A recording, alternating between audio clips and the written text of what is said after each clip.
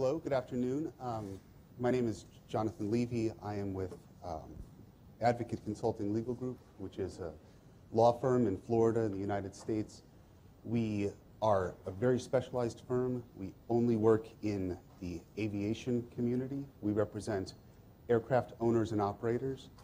There are about a dozen such highly specialized firms in the States. We are the biggest one. We've got about 1,500 clients throughout the country and about 30 people working with us. And I would like to share today our Tryton implementation that has two different parts to it. The way that we got started in Tryton was that in doing aircraft law, it's a highly regulated industry that requires a lot of records for the aircraft usage to be collected and then analyzed for compliance calculations. And we had developed a series of Excel spreadsheets that had Visual Basic built into them that were adequately allowing us to do those calculations until a change in regulations in 2013 created some kind of second layer effects where you would have to keep track of, well, one entity is owning the plane, another entity is operating the plane, the usage by the operator could impact the owner, and that became very impractical to do in Excel. So we looked for a more robust solution. We initially looked at Django and worked with a firm there that didn't work very well. Then we looked to OpenERP, and I got a number of the sort of promotional OpenERP booklets to try and figure out how to put that together, but that wasn't particularly fruitful. Finally, we landed on Tryton. Sharon Thomas, who was then at Open Labs, came up with the implementation, and the first thing that we did was a flight log tool that is a web-based application through Nerid and AngularJS. And then the second thing that we implemented is a task management system that is roughly based on the project module, and I'd sort of like to share both of those with you here. So what we have up now is the web portal.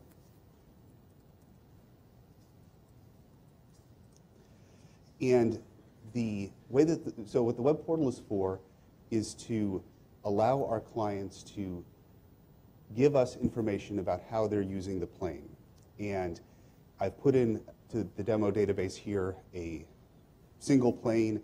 It does support multiple planes, but here there's just one in place. And the types of things that you need to keep track of are who is using the plane. It's very common in the aviation industry that the plane might have one owner, but then might be leased out to 5 or 6 different parties because it's an expensive asset and they're trying to maximize the usage of it. So it keeps track of what leases are in place, and the relationships between these, the owner entity and the leasing entity, will be significant to doing the calculations. Each lessee is able to keep a manifest of the passengers that they have on board and important tax characteristics of the relationship of that passenger to the entity.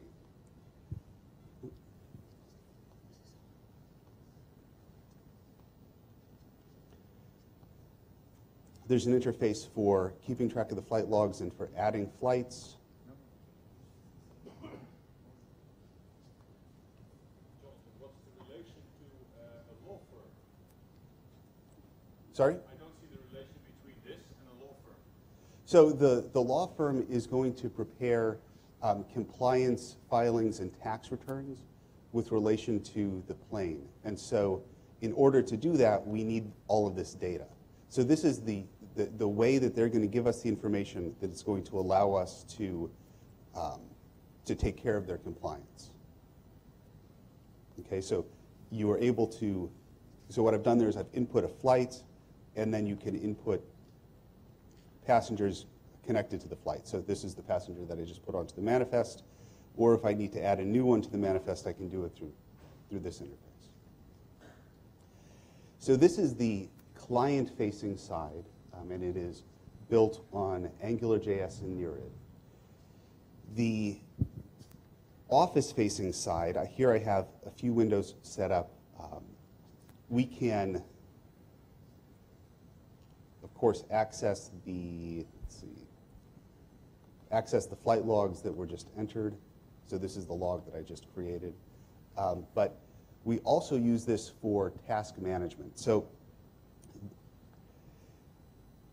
the way that we relate to our service agreements with clients is through engagements. We might have a client as a party, but then that party will have some number of engagements with us. So for example, we could have a client that owns 3 planes, but for some reason chooses to engage our services on 2 of the planes. So that client would have 2 engagements. They might sell one of the planes, replace it with another one. That becomes a replacement engagement.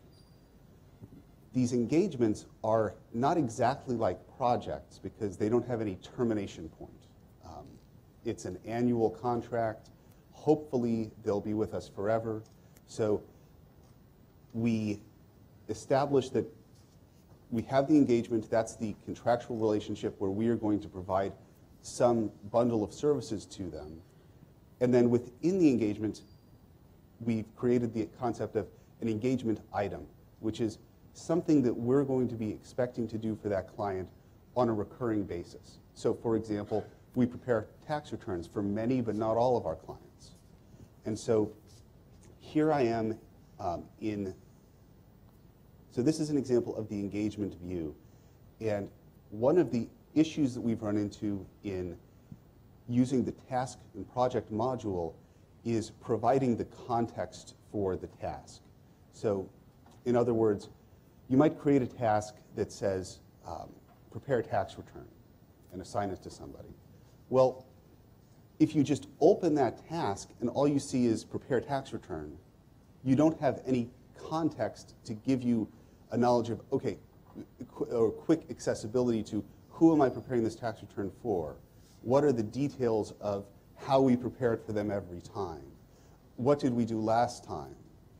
And so the idea is that the task becomes associated with the engagement item, which reflects the recurring need to do the task for the person. So we have addressed this issue of providing context for the task through a multi-layered sort of view within view, and in some cases view within view within view arrangement.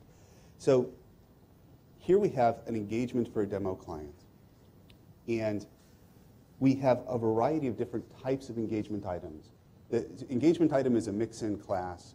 It has subclasses that relate to the different types of things we do for people. So here I've selected the sales tax engagement item. So for many of our clients, we prepare sales tax returns, maybe multiple sales tax returns on recurring basis for them. So for example, a client might have 3 LLCs, 3 limited liability companies that are relevant to the aircraft structure. And it might be that we need to file a sales tax return on a monthly or quarterly or annual basis for one or more of those LLCs. Well, that would mean that the sales tax filing is an engagement item associated to that engagement item and associated to the entity, the legal entity for which we have to do the filing. So here what we have is a view within a view within a view. So this is the engagement at top, and then the sales tax engagement item, and then the task related to the completion of that needed engagement item activity on that particular occasion. Okay, so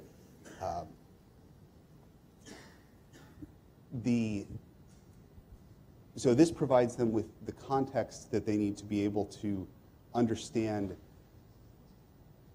to fully understand what the task is. And I think I'll try and give you an example as well of the way that we've handled delegation. So here I have 4 different windows, and one of the issues that we had with the tasks was okay, the task is assigned to one person, and they might have something to do on the task, but then they need to hand it off to someone else. Or that person might have an assistant and want to be able to delegate the task out to an assistant. So I have, in this example, 3 windows where we have that represent 3 different users.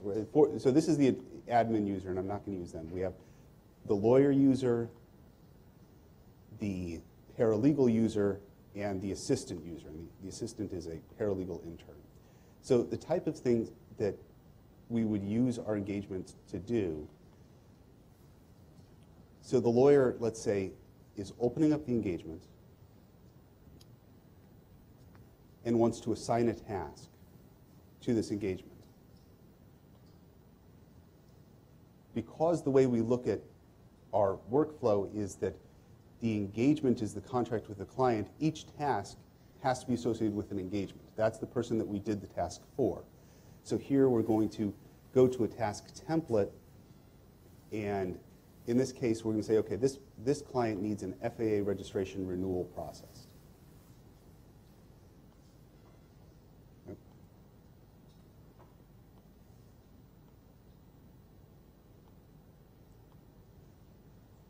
So now what it just did is it took me from the engagement tab and created a new task, popped me into this window, and now I can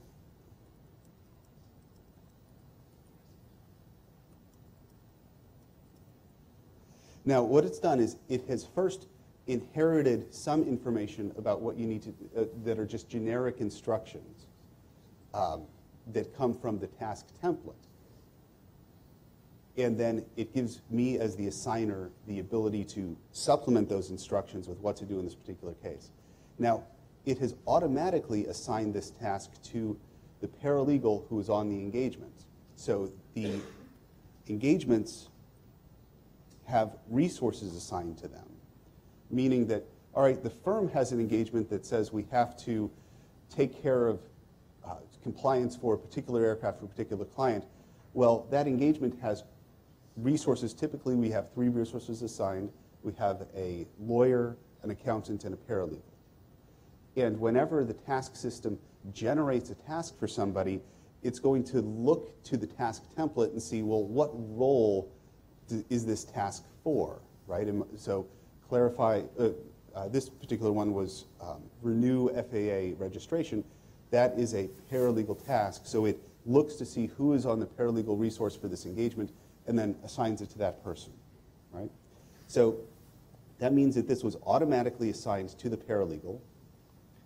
The paralegal can look, no, that's the assistant.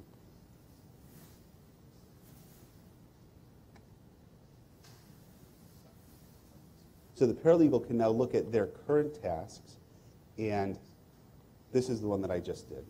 Okay, so, and see, okay, I have a current task that was just assigned to me that is process the FAA registration.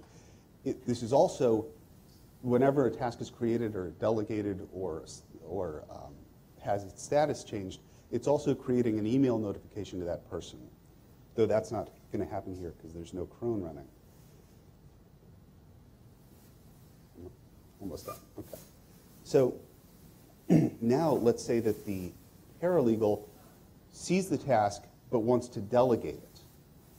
So there's a delegatee field, and now we're going to delegate it to the assistant. Save. And now when we refresh, it's going to have disappeared from here. And when I go to the assistant's current tasks, now it appears over here.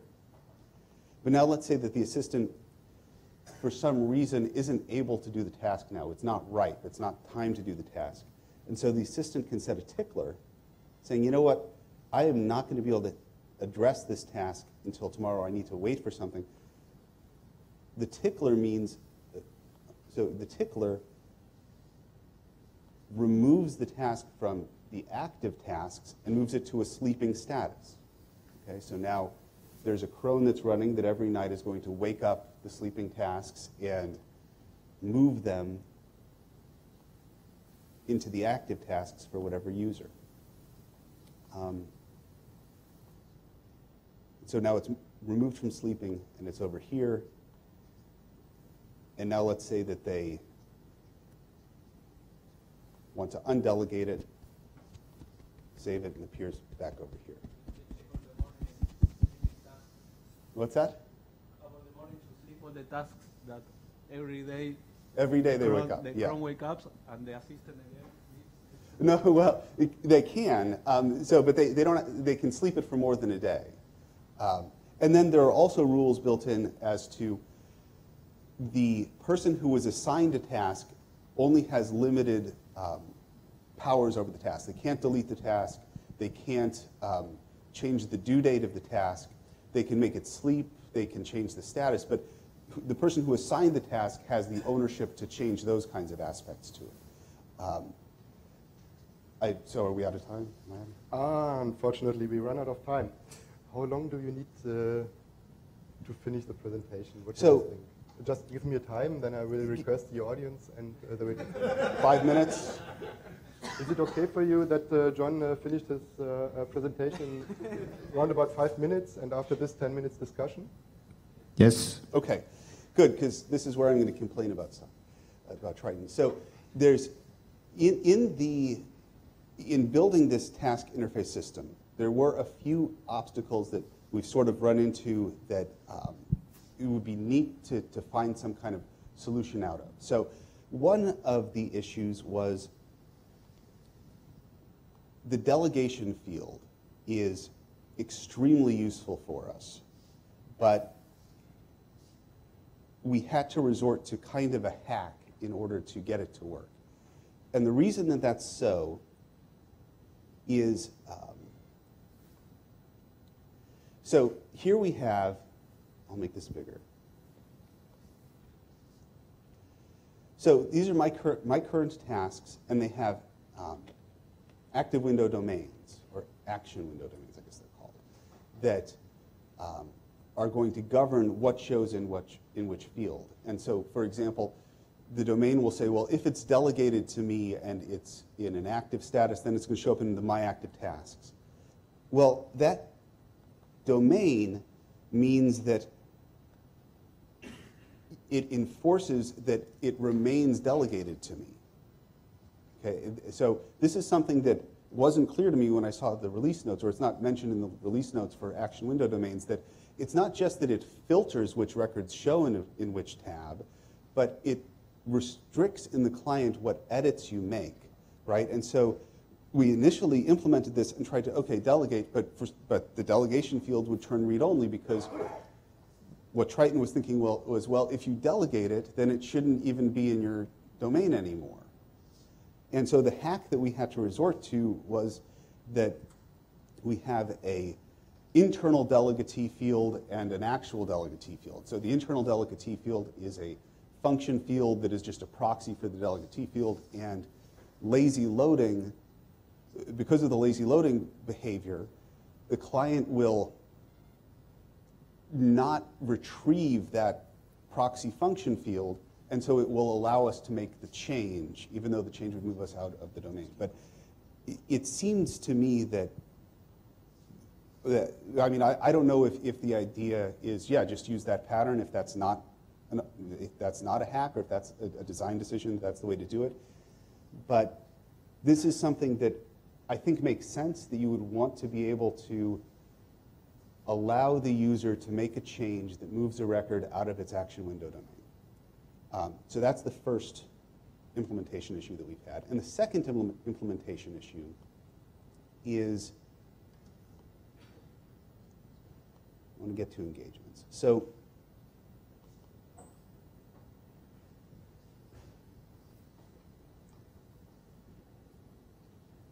okay, so like I said before, we have a view within a view within a view, which is extremely useful for us because it gives us the context we need to do the task.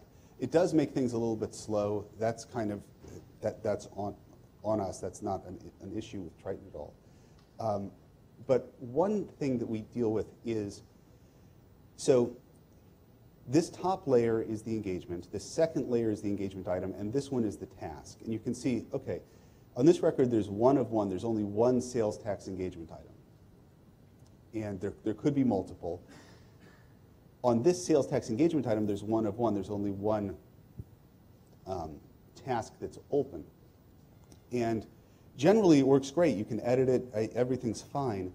But if there were two open, then what would happen is that on save, so if there were two open, you could navigate to the second one, make any changes that you want, interface is perfect, but then on save, it would bounce this back to the first one. And I'm wondering if there's any way to get rid of that behavior. Because it's not a big deal, but it's a little bit ugly. Usually, there won't be more than one task open, but it would be nice if there's a way to smooth that bit over. What's that? Oh, does it work in 4.0? That's good. Normally, in last version, it should be able to remember which record is the focus and keep it like that on reload. That's one more reason to move to 4.0. We're on 3.4 now. 3.4. Okay, and so then this would be a good stopping point. Any questions?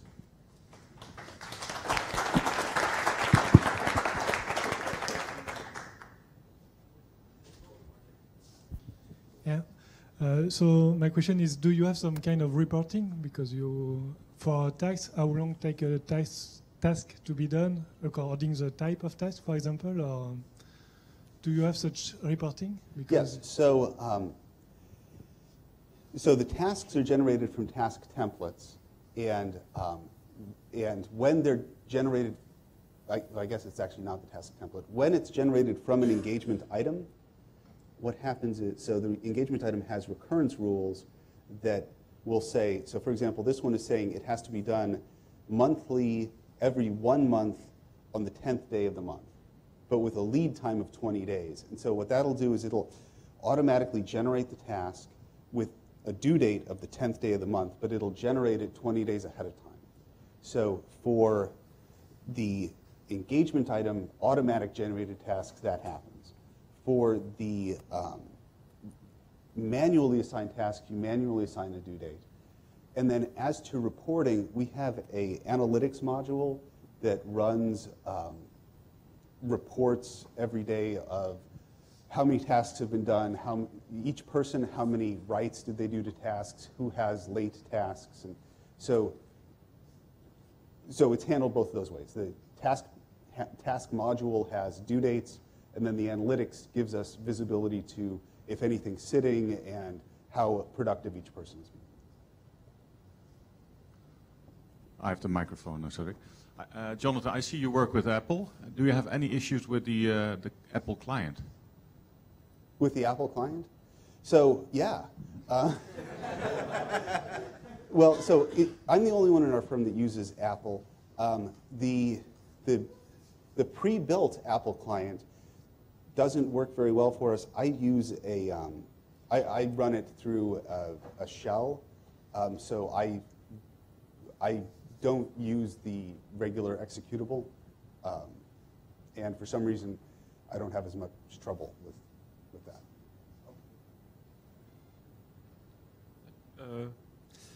How do you deal with employee vacation? Because you assign tasks to employee, but if it's on holiday or sick, how do you know that the task will not be done or whatever?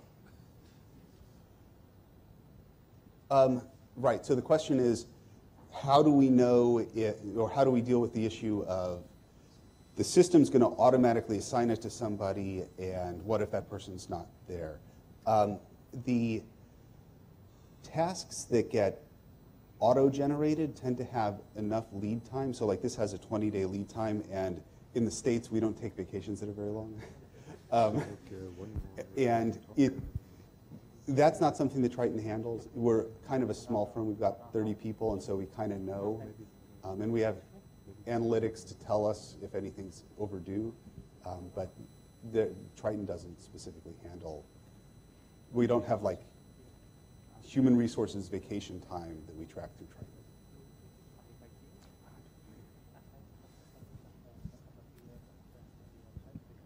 Did you think about, instead of assigning the task in advance, that the user go to a menu and the system select the task for him out of a pool that he can, of tasks he can work on, and select one that is not assigned to anybody? And Right. Okay. So that. So I think the question is there: how do we handle, or could we, instead of assigning it to one person, have kind of a pool of tasks that anyone can pick from? And yes, we absolutely do that. So the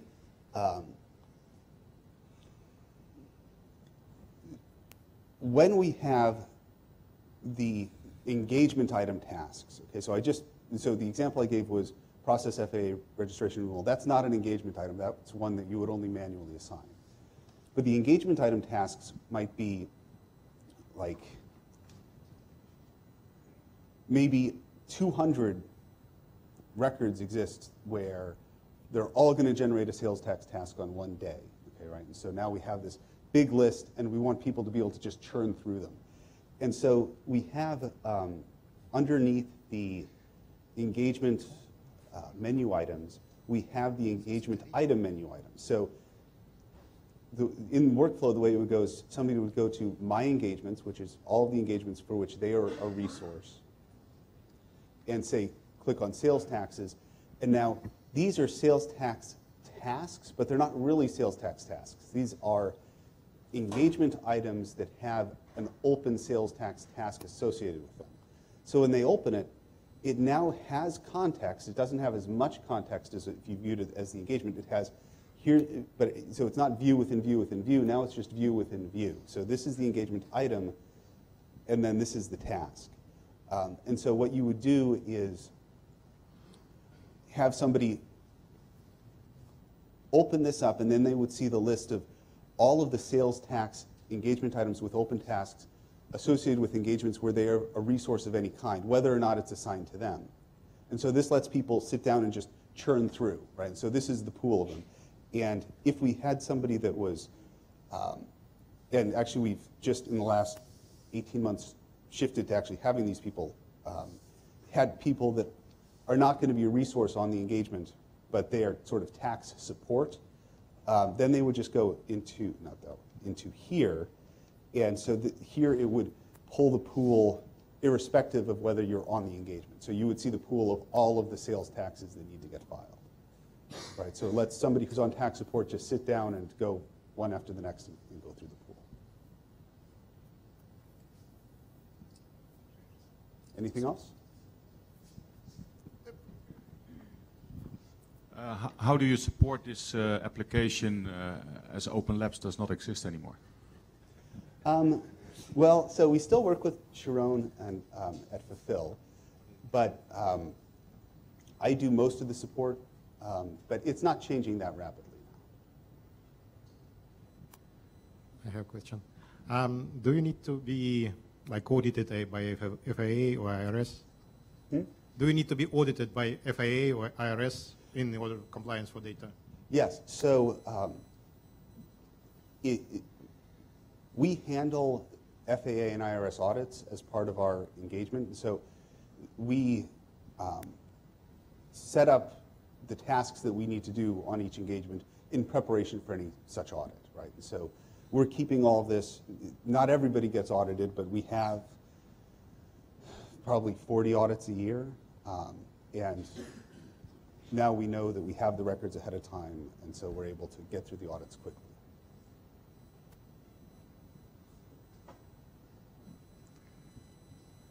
Any more questions? Nope.